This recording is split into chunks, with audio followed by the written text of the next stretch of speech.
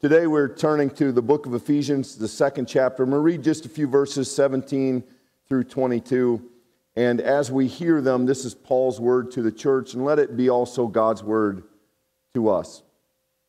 Jesus came and preached peace to you who are far away and peace to those who are near. For through him we both have access to the Father by the Spirit. Consequently, you are no longer foreigners or strangers, but fellow citizens with God's people, and also members of his household, built on the foundation of the apostles and the prophets, with Christ Jesus himself as the chief cornerstone.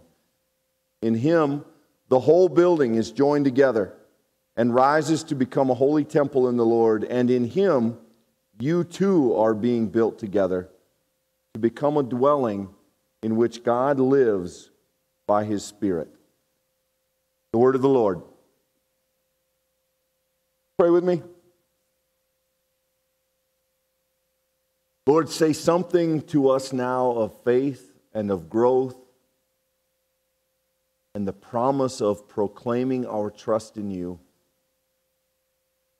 and a life that glorifies your risen Son, our Savior. In him we pray. Amen. So I tried to do some math this week. Thinking of my own confirmation, and depressingly, I realized that long before Pastor Michael was born, many, many years before Pastor Michael was born, I stood in front of a congregation about 2 hours south of here, the Elliott Creek Presbyterian Church. In that church, a good Sunday would have been 25 people. There were 3 of us being confirmed, as I remember it, and there may have been 25 people in the sanctuary that day. And as confirming 8th graders always is, that moment was an act of hope, an act of looking forward. You know, there's a certain irony in bringing people into the church at the moment you're 13, 14 years, and let's be honest, not the high point for most of us. Baby giraffe, basically. You think you know some stuff. You have no idea, but you don't even have an idea that you have no idea. So you think, oh, I'm ready for this, whatever this is. And amidst that season of most of the most awkward moments of our life, we say, welcome to church. And there's a certain beauty in that. You know, as I thought about it, confirmation is really, as an 8th grader, 13, 14, it's one of the first adult things that you do. It's one of the first real steps, if you're in the church, toward adulthood. Driving is still a couple years off. Some of the markers that we look to are still in the future. And for me, there wasn't, I couldn't say a real change. The church didn't treat me any different. They still saw me as an annoying 13-year-old kid, which I very much was. I was fortunate in that small town to know lots of people and already feel like the church was a community. And so there was not really a sense of anything being different. And as I look back now, I shake my head both at that young man and at the idea of where things went from there. In that moment, I could not imagine where that simple act of proclaiming faith and joining a church would even begin to lead me in my life. Where I would go with Jesus and church. And over the years since then, in the words of one pastor, I have spent an almost unforgivable amount of time in the church. It is a big, strange, interesting family that we're a part of. I have seen us at our worst. I have seen us be petty. I have seen us argue over the dumbest things you can imagine. I have seen us in moments of caring too much about ourselves and our stuff hurt others and not care enough about outsiders. And I have seen us at our best I have seen moments when we get it right, and there is no place on earth like the church when we get it right. I have seen us be Christ-like. I have seen us forgive. I have seen us love. I have seen us care for people whose lives were in turmoil. I have seen the church change people's lives, save people's marriages, welcome outsiders as they put their lives back together.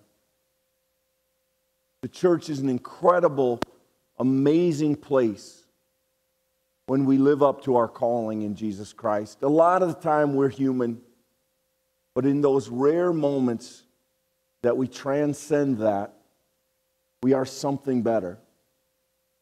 And for most of us, that's the hope, that's the promise, that's the experience that allows us to hang in there with the church and to seek to make it the best place it can be. So this week I've been thinking about confirmation and what it means to be in church. And I've thought about being in church versus being in church. On the one hand, when I was 13, I thought now I'll be in the church. But what I meant is I'll go sit in the building. I'll do stuff in church when they asked me. As a young kid, I thought that was it. I thought church was like some other club. You went there, you did stuff, you paid your dues, and that was about it. Fortunately, that young person came to understand there's more to it than that. There's another entirely different way to be in church, and that is to be connected. That is to be part of a family.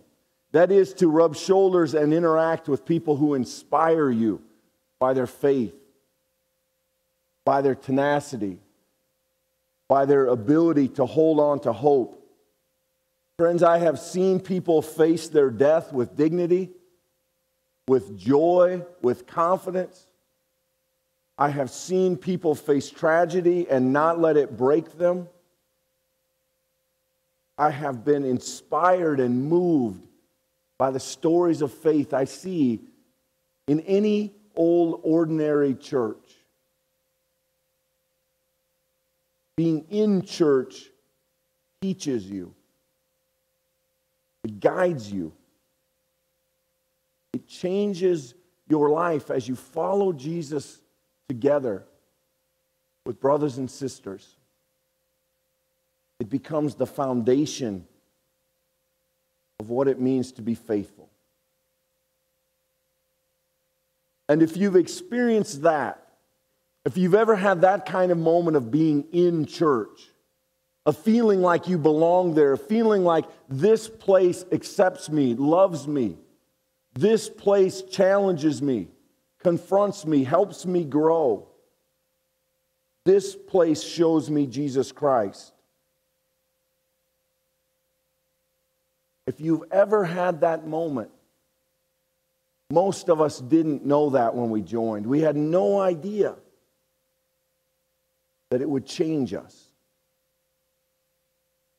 Where that simple act where maybe once upon a time we stood in front of a church as a 13, 14-year-old kid and we said, I think this is for me.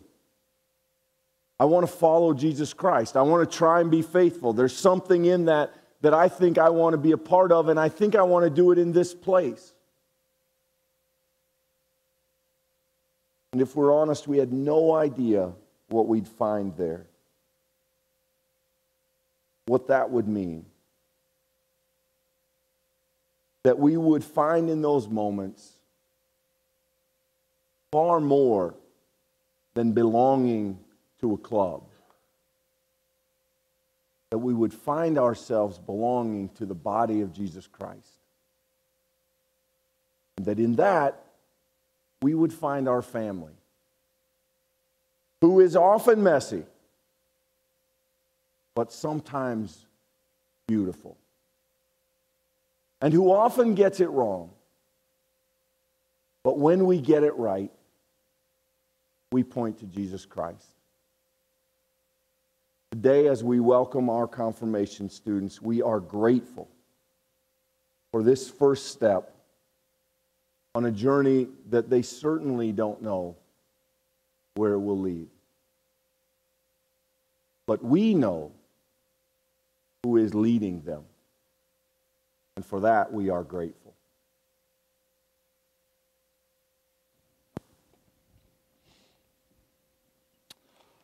Well, while Clint can remember confirmation while I did not yet exist, I, friends, never had confirmation.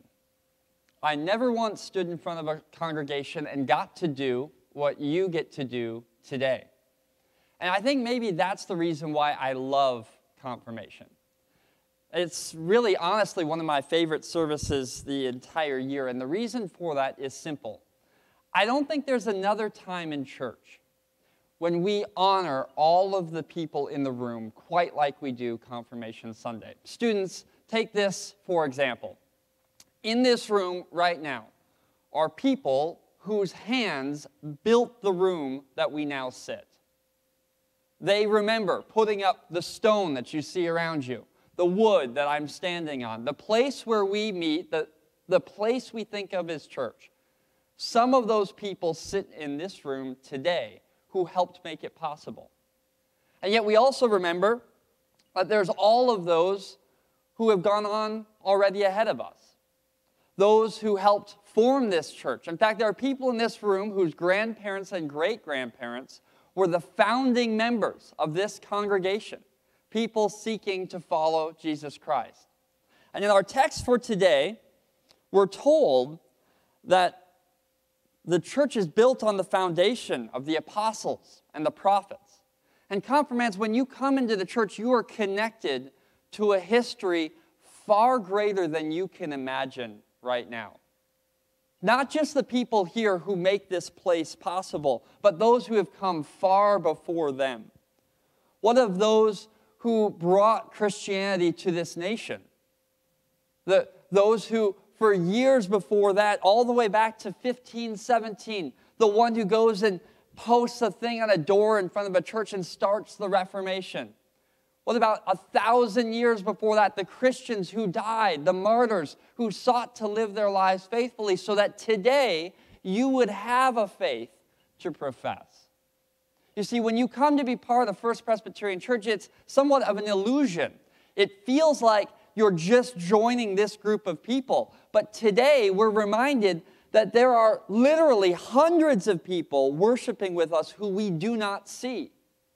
And that's right now around the country. Friends, we have to imagine that when you come to be part of the church, when you profess your faith, it's not just in the circle of those who you see and know, but you're joined with a story that is literally thousands of years old. You become part of a story much bigger than yourselves. The writer to the Ephesians also says that Jesus is the cornerstone. I think that's a really interesting image. We might miss what it means. When you went to build a building, you would care about what way the building faced, right? And so one of the ways that you would make sure the building faced the right direction is you would make doubly sure that the first foundation stone faced the right direction. And then you'd want to make sure that that stone was really firm, because nobody wants the Leaning Tower of Pisa when you get done. The first block was always important because that was the thing that determined everything that came after it. And so the same with Jesus Christ. If we don't know who Jesus is, if we don't go to confirmation and learn what we believe about him, if we don't make that mean something to us, then our lives will always get built in the wrong direction. You have to start in the right place if you're going to end up going in the direction that you intend. And I think that's what happens next, as we're told that the whole point of this is to be built together into a holy temple. And what is a temple other than a place where we're reminded that there's more to life than ourselves? The temple points us to the one beyond ourselves, to the one who calls us to offer up our praise and worship. And what I think is so interesting about Ephesians is it's not just a story about being in a church that's bigger than you, or a faith that is yours to own and to claim. But it's about the people who it joins you with. Because it says that we're built together to become a dwelling place in which God lives. And there's this interesting phrase, in him you two are being built. If you could read Greek, you would see that this is intentionally an action that doesn't end. You are being built. It's not something that was done, and it's not something that will happen in the future. It's something that is happening now and will continue to happen. And that is, I think, one of the greatest mysteries of confirmation, is that today you profess something to be true, and yet you will live in the truth of that day after day after day. The reality is, you will be built every day through high school. I actually think there's something beautiful about confirmation happening now that you're freshmen. Because the truth is, it doesn't stop when you leave 8th grade and begin high school. No, it continues today. It will go with you far past your seasons of playing football and basketball, volleyball and softball. It'll go with you when you go to college, when you get your first job. It'll go with you if you get married, if you have a first child. Each of these are important moments in a life, but friends, each one of them, God is still working within you. He is still building a dwelling within you. And this is the final point that matters. In confirmation, we learn that it never was about the building. It really even wasn't necessarily about the group of people who we become part of. It's what God intends to do within us. Because God intends for us to become the temple. The writer says, you two are being built together to become a dwelling in which God lives by His Spirit. Can you imagine that? God doesn't want to live in the church. He wants to live in you. He really does. So the question is, will we make space for Him in our lives? If He's going to build us into a dwelling place, will we participate in what He calls us to be? This is, I think, the thing that I miss not having confirmation. Because the beautiful thing is, this is a snapshot in time. A moment in which you will be able to look back on and reflect and say, that is where my faith was? I can't believe it, because now I'm here. Each one of these gifts will be a constant reminder to you of this day. But as your faith grows, you will be surprised to learn how much deeper it goes. Because the truth is, those same people who are in this place, whose hands built this place, have lived in the hope and promise of their confirmation. They have been built into dwellings in which God lives. And now I want to be clear. That changes you. It makes you a different person. Coming to church isn't just about fulfilling a weekly obligation. It's about allowing God to do something in you you could not have imagined for yourself. And if you allow that to happen, if you allow God to build a new habitation within you, it will transform your life. So that one day you'll look back on this day and you will join your voices with those that said, I could have never imagined what God could do if I was willing to let Him in. Now, don't take my word for it. This week we asked the people of this congregation to tell us what church means to them. And guys, listen, let's be honest, straight talk.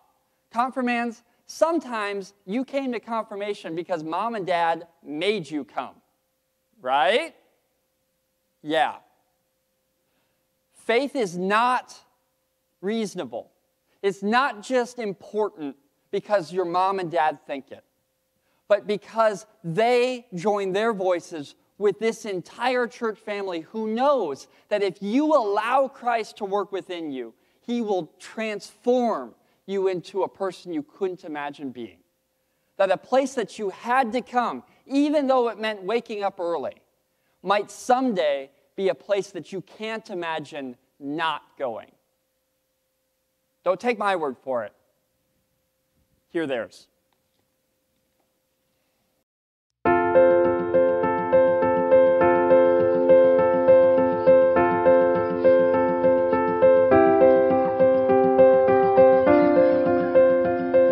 What has church meant to me? That's a really fun question.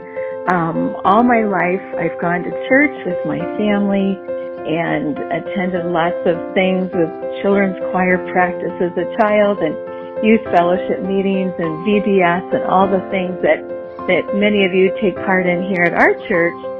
This is Bernie Van Roekel calling in to share my thoughts on what the role the church has played in my life. The church has always been a major part of my life. I was born into a Christian family. I was baptized in the church ever since I can remember. I went to church every morning, and when I was younger, we had evening services, so I went in the evening. This is Sharma Brockmeyer, just calling in to record something about what the church has meant to me and my family. Growing up, I always went to church, to our local church, and it was kind of something that was always required. But as I grew older and I had my own family, I knew it would be important that I raise my family as well to have a faith that they can rely on and that they can grow and learn more about God so that they could be a better person. Gary Olson calling in response to the email. I grew up in a home with Christian parents who were very committed to church participation. This church has been the driving force of my life from my baptism until the present time. This is Carolyn Butterworth. First Presbyterian Church, Spirit Lake, has been a big part of my life since I was born. I was baptized here as an infant and confirmed when I was in 8th grade. So it was in this church that I learned about Jesus and grew in my faith through Sunday school and youth activities both as a child and as an adult, through worship services, Bible studies, program and leadership activities, and from so many loving, caring people who have guided me throughout my life.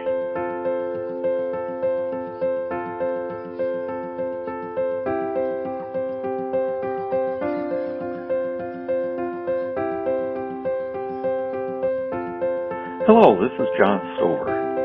The church has always been an important part of my life. The church, through worship, helps me to feel God's presence and helps me to focus on living for Him. The church transforms me. The church, to me, is a beautiful picture of God's plan playing out in His people. There's a biblical phrase that says, iron sharpens iron, and it basically means to me that when I'm meeting with other believers and hearing the Word, it's a source of encouraging me and strengthening me in my personal belief and allowing me to continue to grow spiritually, which I think is an ongoing life process.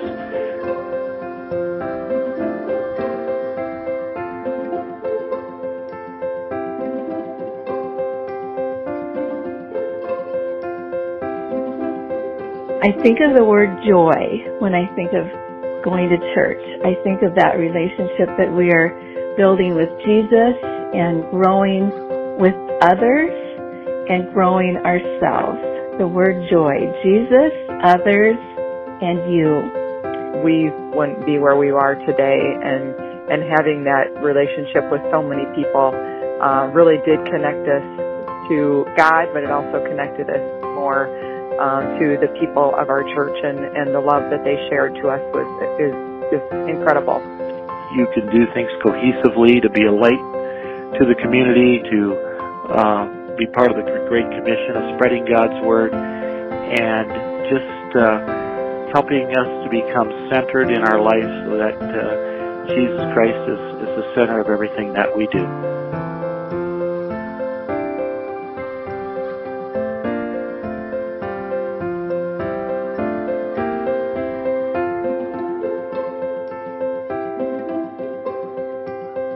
I pray that each of you confirmands will continue to grow in your faith for a lifetime.